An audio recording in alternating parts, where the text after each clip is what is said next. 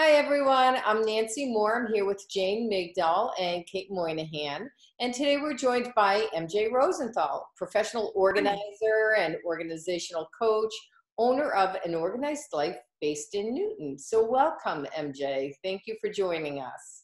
Thank you for having me. I'm happy to be here today. Thank you. Can you tell us a little bit about what you do? What is your business?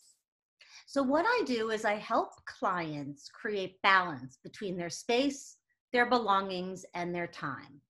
And my clients range from somebody who needs to create an organized space because they have a new baby joining or a member of the family who's coming to live with them, to they need to get ready to stage their home, to someone who just wasn't really comfortable with their organizing skill set or their executive function, and they're not sure how to lay out their kitchen or the best way for their kids' playroom to be set up.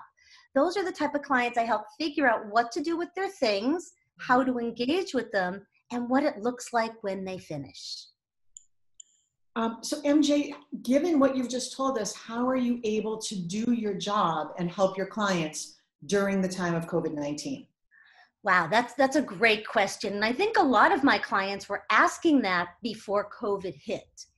Because I do coaching with clients, about 40% of my business is Zoom-based and virtual to begin with, helping clients figure out where they're stuck, and together we unravel that stuckness and talk about how to get them to the next step.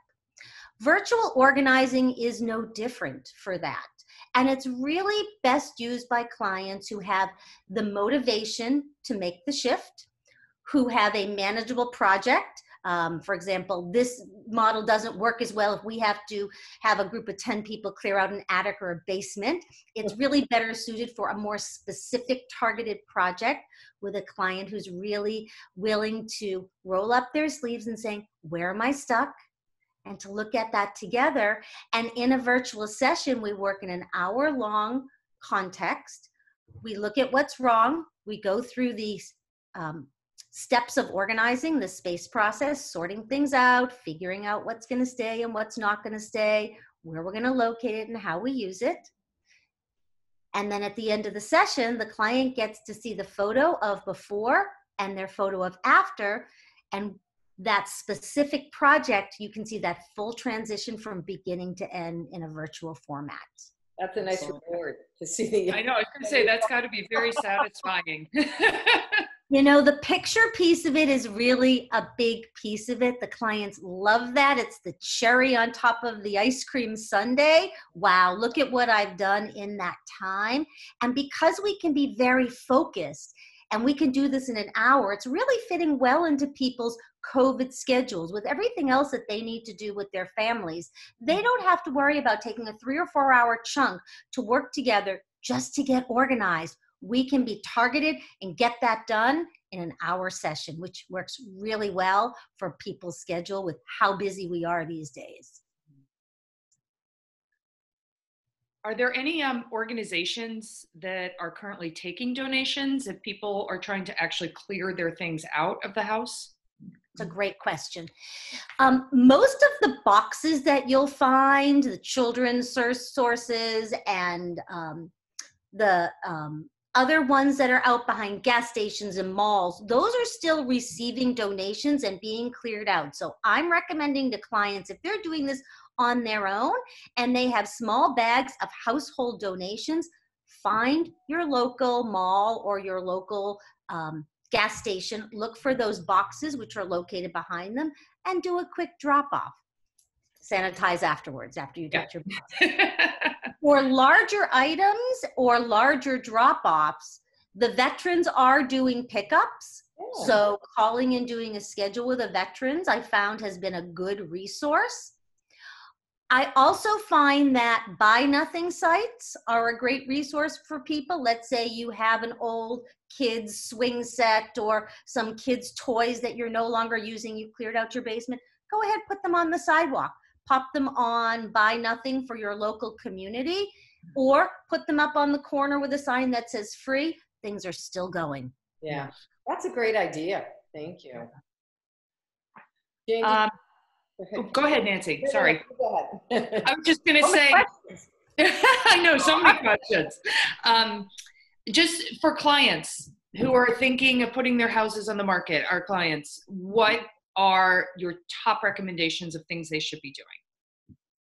So my first recommendation is let's stand at the top of the mountain and get a big picture of what we need to do.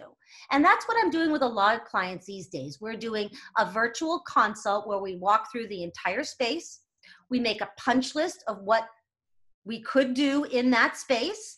We give an A and a B list. So here's what you have to do and here's what would be nice to do, because we always make a bigger list than we can get through. So I really like them to be able to focus on what's mission critical to get done and then all the stuff they would like to get done.